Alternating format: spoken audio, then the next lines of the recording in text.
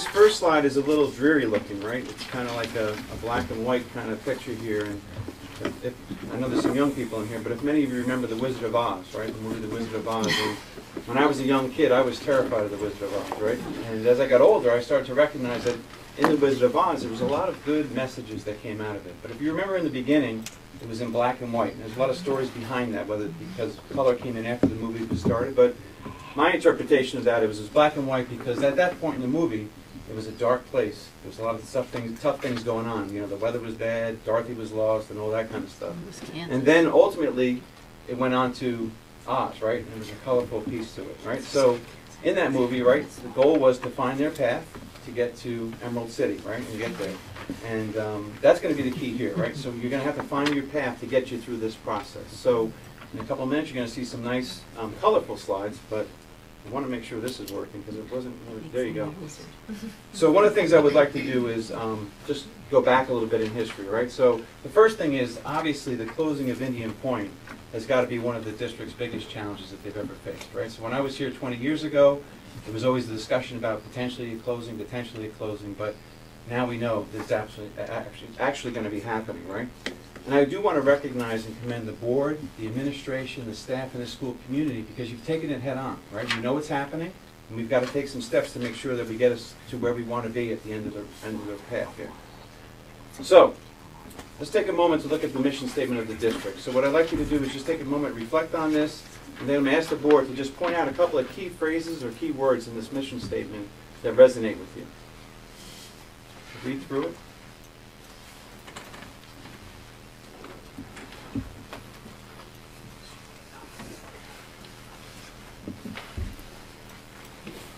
Okay, anyone on the board or the administration want to talk to a couple of key phrases in this mission statement? This is the interactive part. I can point out a bunch of them here, but this is very well written, probably done a number of years ago, but definitely well written. So, someone? I really like the diverse, effective instructional strategies and resources. I think that really speaks to me as far as what we're trying to do with providing a diverse way of instructing children at all different levels, and and having a variety of resources and strategies to help those kids succeed. I like the fully engaged, supportive community. I think it's really important for anyone's education. You have to have a community behind them. That's a good point, because this process, we're really going to try and engage the entire school community, for sure. Anyone else want to? Rigorous, articulated curriculum. But it's not going to change. I think that's the key. Is what we're hoping to do is have none of this change with Indian Point. I mean, that this is what we were 5 years ago and 10 years ago, but we're hoping, and yes, we've evolved and probably become more diverse and changed some of the, maybe the emphasis, if you will, on certain things. But I think that needs to stay the same. We need all of these things after Indian Point too, so it can't change. We need to use this. Mm-hmm. So you obviously read my notes that I hand wrote in here. But, no.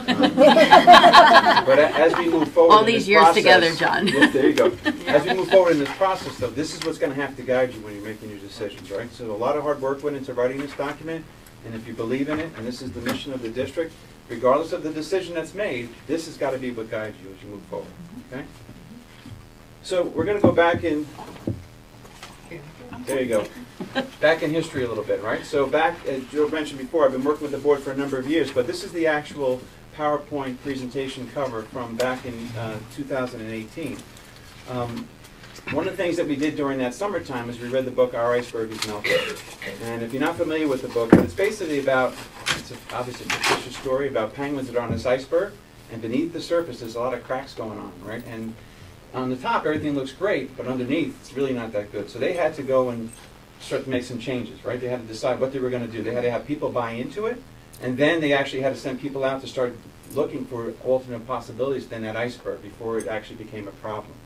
So we talked about this book during the summer retreat, and then from there, what the author does in the book is they give really 8 steps for a successful change, right? Especially ones that are very difficult. So the first successful change, right, or the first step is to create a sense of urgency, right? Well, the closing of Indian Point really gave us our urgent message that we had to figure out.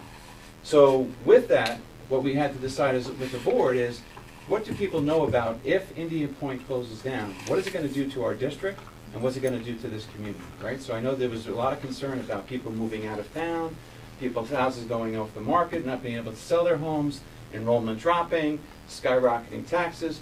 These were all the things that the board started to wrestle with as they knew that Indian Point was closing down. So we didn't really need to create a sense of urgency. So what we did was we recognized, and if anyone's been a part of the SWAT process, I know some of the board members are, right? But based on the Indian Point closing, what are some of the strengths, weaknesses, opportunities, and threats that could be potentially impacting this district, right? So real easily, we can point out the weaknesses and the threats.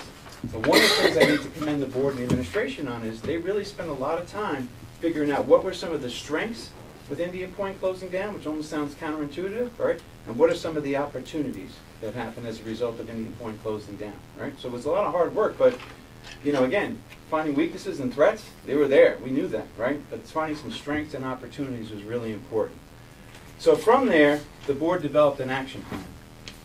And I just wanted you guys to just review this for a couple of minutes. I'm not going to read all the bullets to you, but you should have it in front of you. Just let's look at the action plan that was developed in 2018 and 19, all right? Based off of the strengths, the weaknesses, the opportunities, and the perceived threats that were coming to the district's way.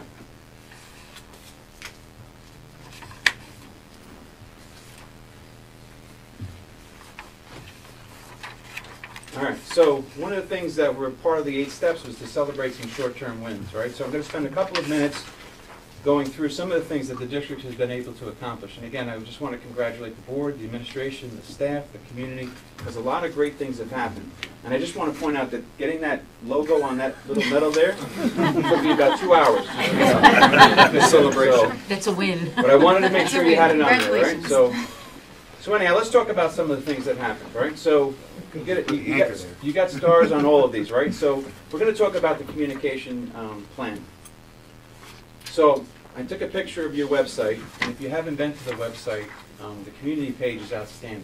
There's a ton of information on there, right? You have a video, you have podcasts, you have communications back and forth from the superintendent, you have news articles and all kinds of resources on the website that allow someone from the outside to really get a good understanding of what's happening and some up-to-date information. Really critical in this process, right? Because again, the board is committed to engaging as many people as possible in this the decision process moving forward, but being as transparent as possible, right? So this website is phenomenal. It's got a lot of resources in it. And I'm not too sure, but I'm pretty comfortable that the district won an award for some of this communication stuff at the National Award for PR people. So congratulations on that. And this is the card that they spoke to in one of the action plans. Again, I'm not going to give you tons of examples, but I know the card just came out recently, the most updated card. The board has that. Yep. And again, I want to go back to the mission, and it's always been the case ever since I've been here that the students here have a wonderful education. They get a wonderful education here based on what you're able to provide them and the wonderful staff. So this is a way for you to look at your accomplishments in a way that really is amazing from the outside looking in. Do you want to speak to the card at all, Joe?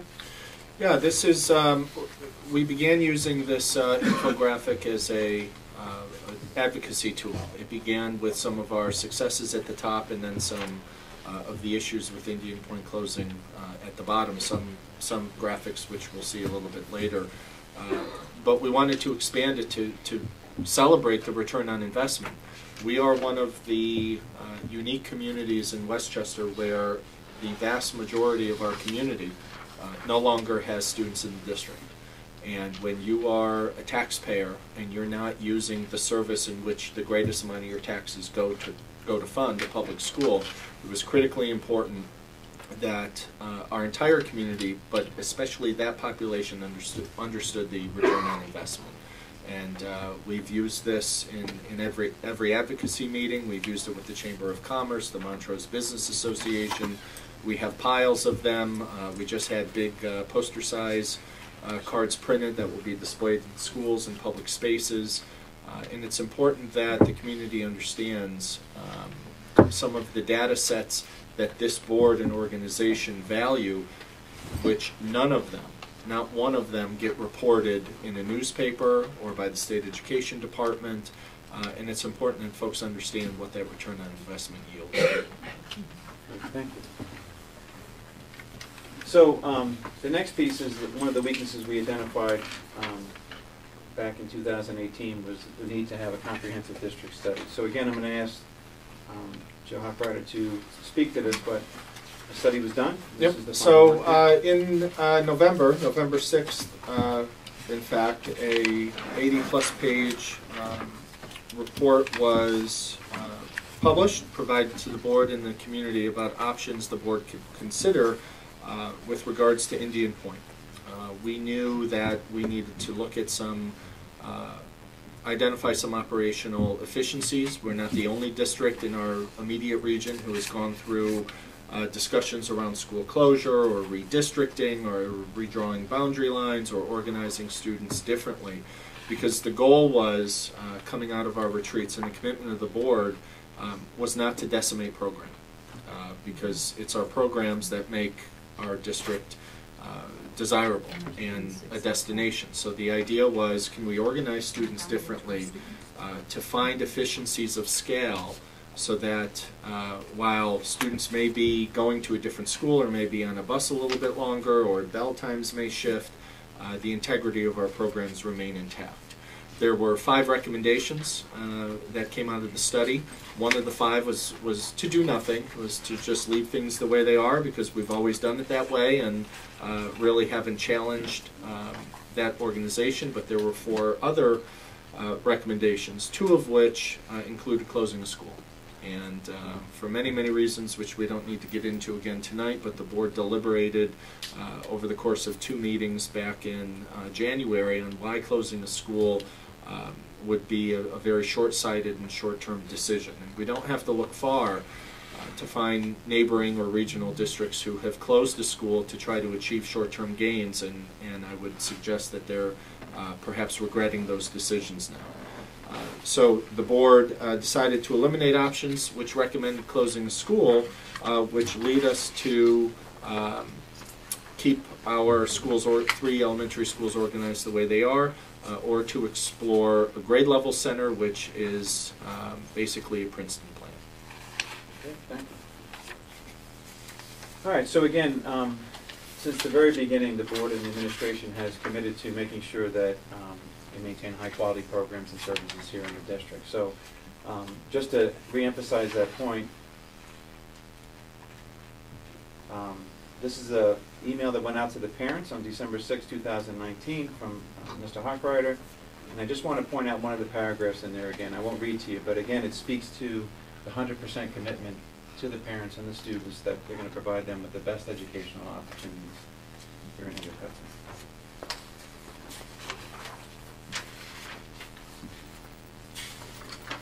All right, so the last piece here is talking about one of the threats back when this first started was not really understanding what the ramifications were for the funding and the closing of Indian Point, and what does that mean to the school district? Financially, what is it going to mean? And the need for advocacy. So again, I'm going to ask Mr. Hochreiter to just speak to this next 2 slides here real quick. This is a slide that we have shared ad nauseum. Basically, within a week after Indian Point closed, or announced their closure, I'm sorry, Enrique was able to go through our pilot document. A pilot document with Indian Point is basically a financial contract of what Indian Point was going to pay had they remained open, which is the blue line, and what Indian Point will begin paying as they go through the closure process. We had a lot of foresight back in 2014 when we were negotiating this pilot to make sure that there was an off-ramp. Because if a normal business just shuttered their operations, that pilot could very well go to 0. So we wanted to have a safety net to make sure that if Indian Point, in fact, closed within the time frame of the expiration of the pilot, which goes to 2025, that we had a softer landing. The gap is $60.5 million of anticipated revenue versus what we're going to receive. And since that point, we have learned a great deal about how to recover that $60.5 million. I'll give a separate presentation when we're done here tonight, giving some new information about the Cessation Mitigation Fund. We've had presentations at this here at the Board of Education meeting each of the last 2 years about business development in the district, because if we can turn some undesirable property into more desirable property and create what we call more rateables, the more folks who are can contribute to the tax base lessens the burden on the rest of the residents. We have bills that have been in committee in terms of trying to create additional revenue from the federal government. Nita Lowy has sponsored a number of bills, and one has made it out of committee, which is being discussed. We received a little more than $600,000 of unanticipated revenue through the Westchester County sales tax increase. The county legislature and ultimately the governor approved a 1% increase for an 18-month trial period. That brought us $600,000, more than $600,000 of anticipated revenue that certainly was not being discussed when Indian Point announced their closure. And of course, what we're here to discuss tonight is how we move forward with the cost analysis. Okay. So again, looking back at the 8 steps, though the district has done some amazing work over the last year and a half, one of the things that you see here, I highlighted in red there, is you can't let up, right? So they've gotten some of the information that they needed to start making some decisions. So at this point, they have to start taking on the next phase of this project, right? So what are the next steps?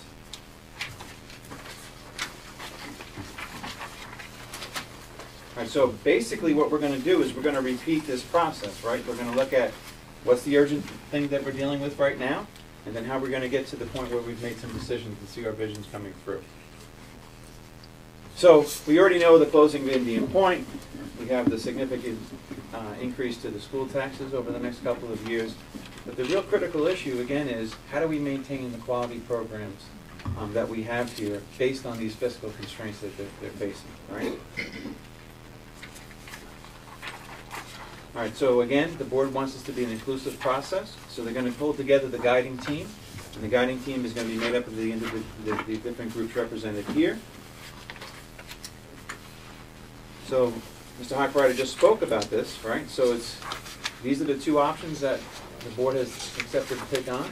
One is looking at the Princeton plan, or the other one is looking at status quo. And I have that asterisk in there because obviously if we just keep the schools in the same way that they are, there are going to have to be some hard looks at the staffing and the programs that we offer in order to make sure that we can meet our budget as a district. So the how, we're going to have, again, I don't want to get too much, I'll be talking about the Community World Cafes and the stakeholder committee meetings in a little bit. But again, there's going to be a lot of stuff going on over the next couple of months to try to come to a decision here. One of the keys, again, a lot of repeating here, but the ability to participate. We definitely want people to feel comfortable sharing ideas. We're going to collect a lot of data and information. And then obviously once we've designed a plan, we decide on a plan, we're going to have to start doing some future program planning, and that's going to take some work. And I don't want to read everything to you, but again, important during this process is for people to feel valued and recognized, because there's going to be a lot of hard work going on. So we want to make sure we keep that in mind. And again, we don't want to let up. We've got to be persistent. People have to stay involved. You can't be floating in and out of meetings, right? You have to be able to attend the important meetings. And the real thing is that you have to commit to this process and stick to the timeline. Because you'll see in a few minutes, I'm going to go through the timeline with you.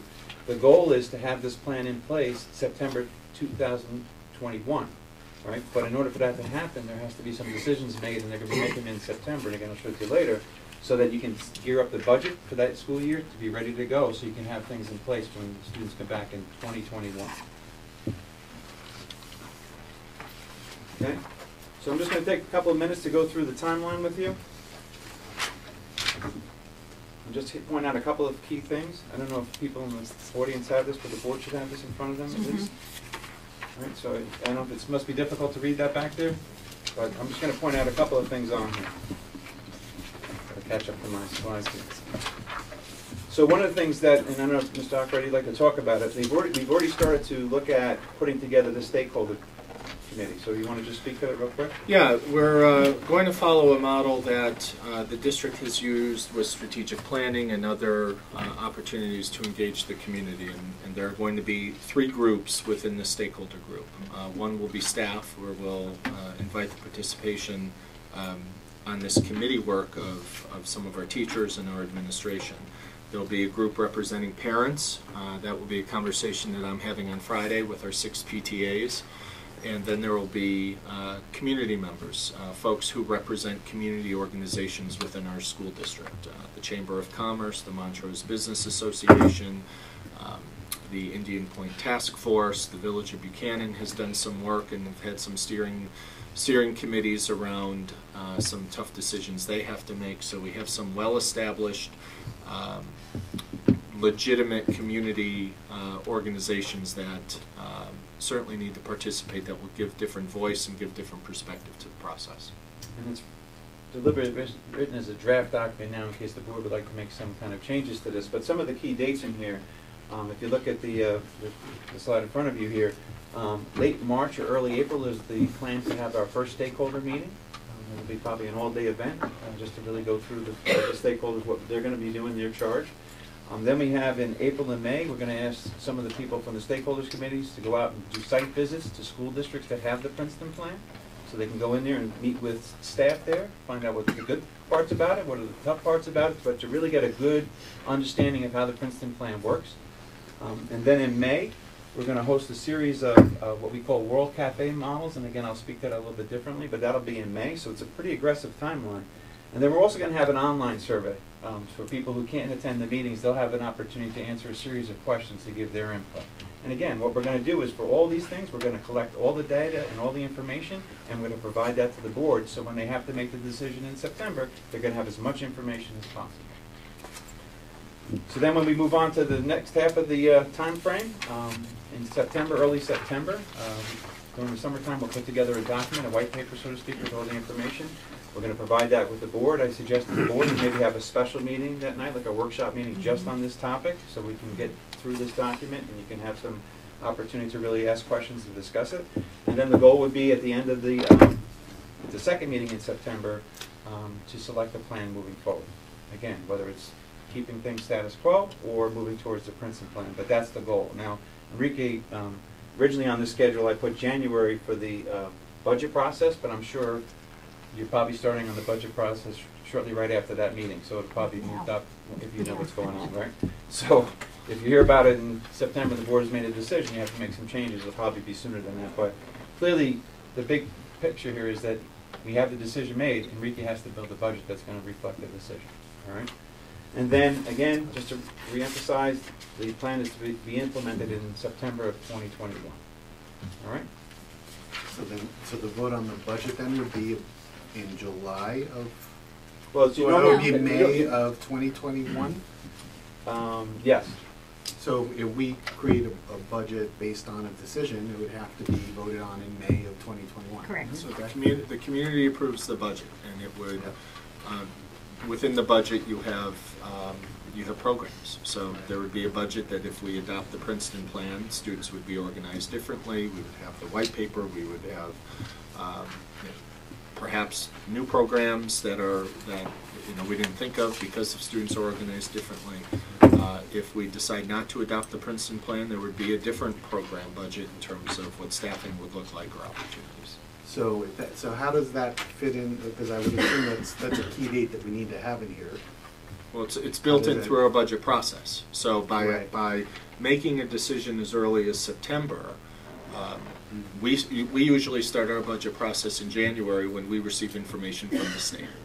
We can, with this information, if we believe the savings are significant enough, we can begin that process in September on the budget end, and then we can actually begin the implementation of identifying what school will house which grade levels, how we're going to move people, how we're going to identify who teaches where, and then ultimately that will lead to a budget that will have a tax calculation which the public will vote on in May. So so let's say there was a decision not to be status quo, all that work would have to be done in the summer of 2021 to implement, or you're gonna No, start? we would make a decision in September of 2020, and we would have Okay. 10 months to get ready. The Okay. physical work would be done during the summer, like shifting people That's, around that's and what all, I mean. yeah. Yeah. So the physical work in the summer, so the plan implementation is, it's real, that's your And goal probably line. even during like breaks. Yeah, I too. mean, we need to Okay. identify who's going to teach where, a plan to physically move classrooms or materials, which Anthony will work on in terms of how that would work with either our folks or a moving company or what have you. Okay. You good? Okay, great. So we talked about the district stakeholder committee, and this is the membership on the left-hand side, and on the right-hand side is some of the things that that committee is going to be charged with. A couple of key things in here. We really want them to understand the issue and study the problems and the different things that are facing the district, because that's important as they start going out and maybe doing site visits, or as they start to provide some feedback in smaller groups of the stakeholder committee. It's important that they really truly understand what the issue is. So you can envision the first meeting, a lot of time in the beginning is going to be laying out all the different issues facing the district, the financial issues and the future issues that could be potentially hitting the district. The other thing is, because it's a committee of different groups, what we want them to be is well-versed to be able to go back to their constituents and explain exactly what's going on. Again, we're not trying to hide anything. Everything's got to be transparent, right? So if you're representing one of these groups, if you're an administrator, and not all the administrators can make the meeting, it's the job of those administrators to go back and share with their group what's happening, get some feedback from them. Same with the staff members, same with community members and parents, right? So I would imagine that there would be report backs to PTA meetings, for example, from those people who are on the stakeholder committee. Critical piece to this, right? Now, the World Cafe model, and I'm sure that some staff members have been a part of this, we've used this many times, very successful, right? So if you had a meeting with 40 people and you asked everybody to give their opinion, a lot of times a couple of people monopolize the conversation. Sometimes people are afraid to speak in front of a large group. So what we do is we break them into small groups. We ask 3 or 4 essential questions, and that's one of the things we'll be working on with the stakeholder committee, is to come up with those questions. And then what happens is someone sits there and literally records everything that's said, right? And that information then gets put into notes that are going to be shared with the board. After the first question, people get up and disperse into different tables again, so they're not always with the same people, so they hear different points of view. The person who stays at the table, who's the anchor taking the notes, will explain to the group when they come to the table for question number 2 what the first group said. So it gives them like a little feedback on what they said, and then some people say, hey, well, my table talked about this a little bit. And then we go on to the next question, all right? And then they get up again, move on. And if it's done right, you could be at 3 different tables and be with totally different people each time, right? So it's an important piece of this, because really, again, we want to hear from everybody, right? And some people are less comfortable in a large setting like this, as I am. So, less comfortable. So, how is the final decision going to be made? We spoke to this a little bit, but again, the board is going to receive a lot of data and feedback, some of it which is going to be coming from the committees that we spoke about in the different meetings, but also some of the stuff that the district has to provide to them, right? So obviously Enrique is going to be responsible for a lot of this with the financial impact on our district, but I know that there's already a look at the transportation study, so as we looked at the Princeton plan as a possible model, there's going to be some implications to the transportation. So, you know, route runs, do we need more buses, more drivers? All that stuff is going to be provided to the board, so they can make an informed decision on the financial side of it. And then also, obviously, they want to make sure that the educational side of it is strong as well. So the feedback from the committee on their site visits, if the Princeton plan is what people are leaning towards or not, that's going to be valuable. So that's going to happen in early September, and then at the second meeting in September, they would choose a plan and direction to move forward. Make sense? All right, at this point, if the board has any questions, comments? I have one more question. So what about contingency planning? So, you know, we can plan a lot of great things, but, you know, it's very rare that a plan goes exactly as planned. Mhm. So in the event, let's say the budget doesn't pass, what is our contingency plan? If we're not getting the realization that we thought we were going to get based on the original analysis, Well, what's the contingency plan? That's why we're going to make that decision by September. Okay. Because if the numbers, and I don't want to just talk about numbers, if the feedback from this group and in concert with some of the cost savings estimates are not, if the return is not there, then we would have all academic year of starting in September 20 to say, okay, what now? What what alternatives are there? So contingent planning is, I think of, and probably Enrique thinks of, a contingent budget that basically the state comes and takes over your expenses, as well as some of your revenues. But that will be a decision by moving this up to September of 2020.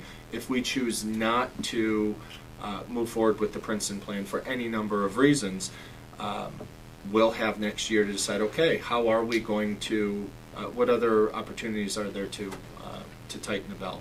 My concern is more along, what we're getting is a cost estimate. So it's someone who's got expertise in this, who's objective, who could very well be wrong. And we find out, let's say in the first year, that we're not realizing the expense savings that we thought we were going to get. Are we stuck? Do we have a contingency plan? Do we just keep going with it? Those are the kinds of things that I think we should be thinking about, like what could go wrong? And how would we deal with all those things that could go wrong?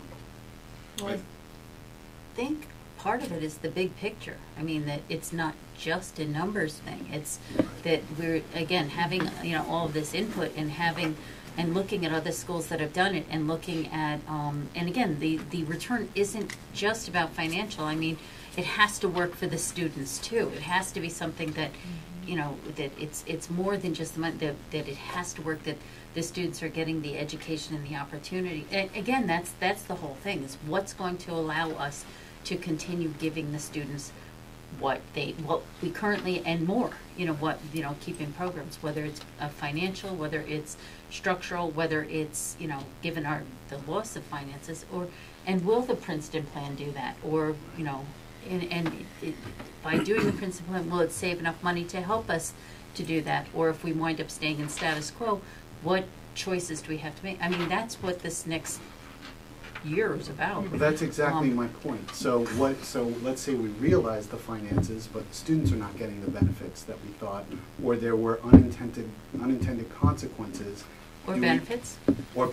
Do we have a plan to address those? It will be adjusted. I mean, that's all I'm saying. Is we should be thinking about what could go wrong, because Sure, things that's a good will point. go wrong. Absolutely. And we need to be prepared to address those when they go wrong. So, I think the plan is great, and, we've been working on this for years. But I think that's the point of looking at everything, not Yes. just the financial, but again, looking at other schools. That's the site visits, looking at, and all of Yeah, that. what were your challenges? What went wrong? That's a Exactly, perfect thing to ask exactly. on Yep. site visits, so you can Or anticipate and minimize if you them. could have done something differently, what would you have done, or in the rollout? And hopefully we'll learn from their wisdom and their mistakes. Yeah, So- and I think that's all the Yeah. great part of the plan. I think what's missing in this is we don't have, what if something goes wrong? We did all the planning, we did all the research, we did all our due diligence, and something still goes wrong. Well, then we modify. It's, again, we look to the the people who, the resources, the BOCES, these other superintendents, the teachers. We look to those to see how we can mitigate, this unintended consequence. I mean, that's life, frankly. But and there's going to be bumps, but hopefully it'll just be small bumps. But again, I think by doing all this work ahead of time, we'll be able to minimize some of those. Right, we should certainly keep that in mind as we're going through this process. Yeah. I mean, going back to the silly Wizard of Oz reference, right? It wasn't a clear path, right, to get to Animal City, right? There's a lot of things that happened along that way that made it difficult. I mean, you can imagine it's going to be the same thing regardless of the decision that you make, right? So if you make a decision to move to the Princeton plan or not, you're going to make some changes. And in the first couple of years, you're going to have to morph yourself to correct those changes, right? Well, if Dorothy had a gas mask and a fire retardant suit, she would have gotten there much faster. There you go. Right? So, you think about what could go wrong, be prepared. That's all I'm saying, is that let's think Former about Boy things. Scout here. Yeah, there you go. Right? So I have more of a comment than a question. In our school district stakeholder committee, we do have board listed there, but the board has plenty of opportunities to discuss this in public and to talk about what we're finding. What we're really interested in is what our community thinks and how they feel about these changes that are being proposed. So for that portion of the process, we're going to be more observers. We're not going to be active participants in that stakeholder committee meeting. There'll be a lot of, as the timeline shares, a lot of free flow information coming back and forth.